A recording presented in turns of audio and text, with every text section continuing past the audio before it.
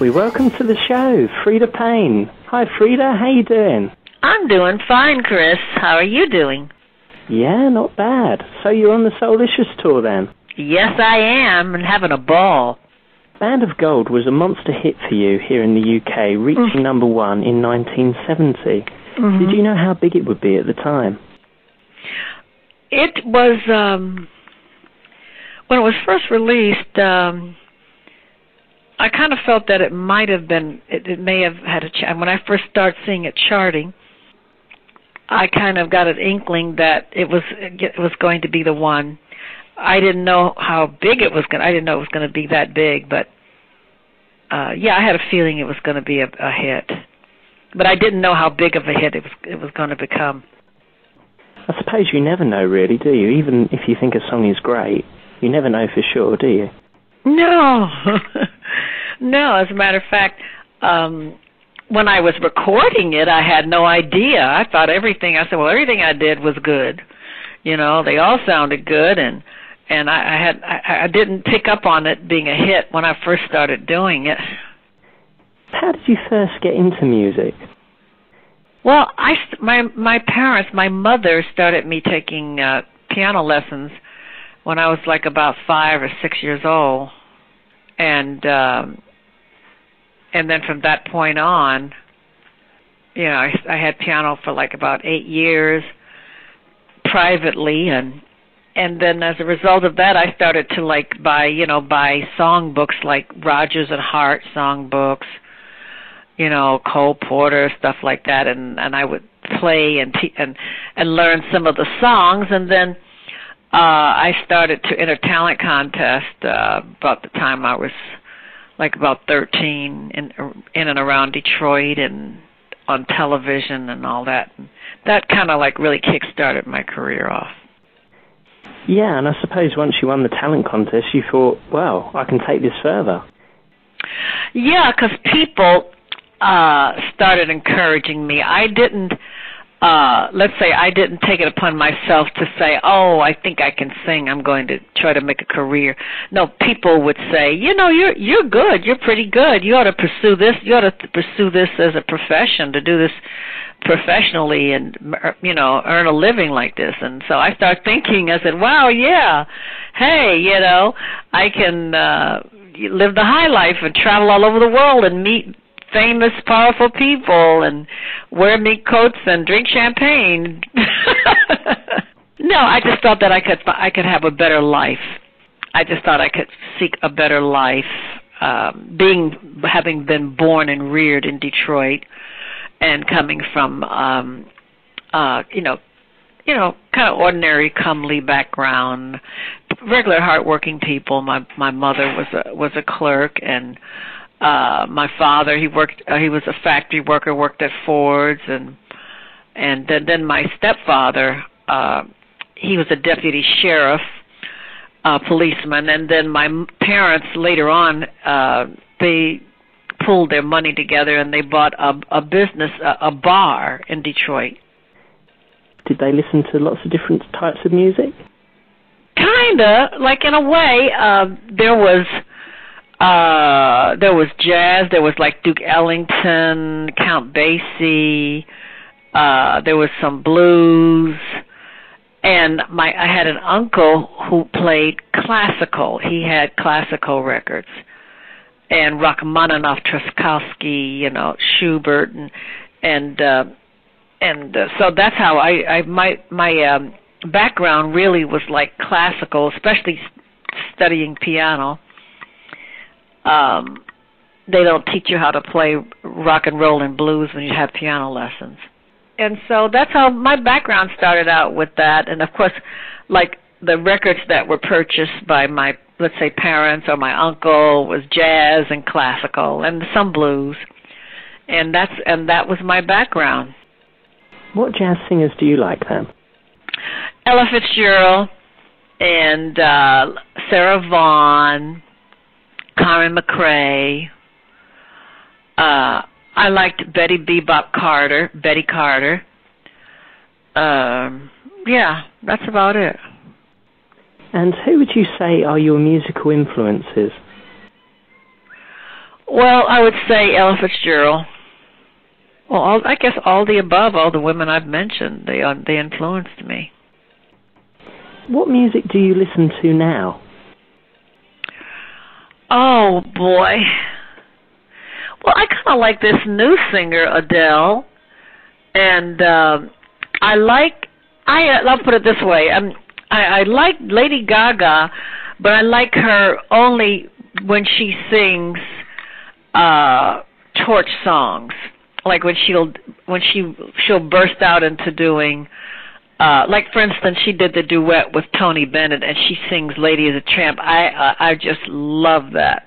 Amy Winehouse had a wonderful voice, a great sound when she did good song. You know, like I said, I was a fan. I liked to listen to Whitney Houston, Celine Dion. You're currently on Cliff Richard's Soulious Tour. How's it going? It's going fantastic. It's going better than expected. Oh, that's good to hear. And so you're pretty much all over the UK, aren't you? Pretty much. I wish it were longer because it's so good. The show itself is so good and so terrific. I just wish that I wish it was going to be twice as long as it is. Well, maybe you could do it next year. You never know. Yeah, you know, if the one is successful and the word of mouth gets out, we probably could. Soulious too. Yeah, Soulious too. Right. Are you planning on making a new album soon? Well, I hope to be making a new album soon, probably by next year. I do have some singles out right now. I have one song called "Free Me From My Freedom," which is on iTunes, and I have another one that's getting some airplay as well now. It's called "He Gained the World But Lost His Soul." And what's that song about? It's about a person, could be man or woman, but a guy who was in more or less, you know, living the sanctified life, the Christian life, and then he decided to go and started singing, you know, rock and roll, you know, hardcore rock and roll, you know, about drugs and women and all that, and sex and all that kind of stuff. And he became famous, but then again, he lost his soul. Like that was the whole thing. He gained the world, but he lost his soul. Sex, drugs, and rock and roll. And drugs and all that. And he got into drugs and all that kind of stuff. And he thought, well, maybe I was better off where I was. Yeah. So what's it like to work with so many great singers? Well, it's wonderful. It's fun. It's a mutual admiration society, so to speak. And the fun part is that, like, when we're going through the rehearsal process, we were here at a place, we were in a place here in England called Wakefield, England, and we were at a rehearsal facility there, and just for the 5 days of rehearsal, I enjoyed just sitting and watching and listening to everybody else rehearse, because the material they're doing is so good, and the songs are so good, and just to see it happening, you know, it was just a thrill. So I'm enjoying working with like Percy Sledge, James Ingram, and Jackie Graham, and Billy Davis, and Marilyn McCoo, and Lamont Dozier. We're having such a good time. It's like we all feel that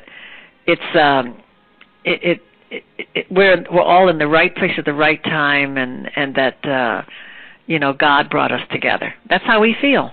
It's a terrific atmosphere. Who are your favorite soul singers? Well, first of all, and this has been going on for years, I'm going way back now, but Aretha Franklin is one of my favorite soul singers.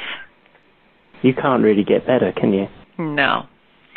And she has remained that. I mean, she's been there as the Queen of Soul for many, many years. Yeah, she's really stood the test of time, hasn't she? Yes, she has. She has stood the test of time. And there's so many good singers. I mean, there's the late Phyllis Hyman was a singer that I really liked. I liked her a lot. And of course, there's Nancy Wilson as a jazz singer. But you did say soul, so I'm crossing the line again. That's all right. You can cross the line. We like all different types of music on my show. What else have you been up to? Well, I am also, like I said, I've been doing the last several years, I've been doing tribute to the great jazz singer Ella Fitzgerald. And then I started doing some Lena Horne. Lena Horne passed away a year and a half ago, and I also do a tribute to her as well. So, and then I do my stuff myself, my material as well. So that's what I'm working on. So when do you reckon you'll have a new album out? Maybe, a new album could be out next year. I suppose it's all about the right songs. The right songs. Yeah, get the right songs. Of course, I'd probably do something kind of like almost like save, on the order of saving a life. I can span both ends of the spectrum. I can go from jazz to pop R&B, mix it up a little bit. That's a great thing to be able to do as a singer, isn't it? Mm-hmm. Because there's lots of singers where they can only sing one style of music. And some singers are very successful sticking with their style. If that's where they make their money and that's where it's at for them and it's happening, then they should, by all means, stick to it. But the thing with me is that I've been able to explore and do other kinds of music, and to me that's what longevity is about, is being able to kind of like almost reinvent yourself sometimes. Thanks a lot for coming on the show, Freda. It's been really nice talking to you. You're welcome. Thank you.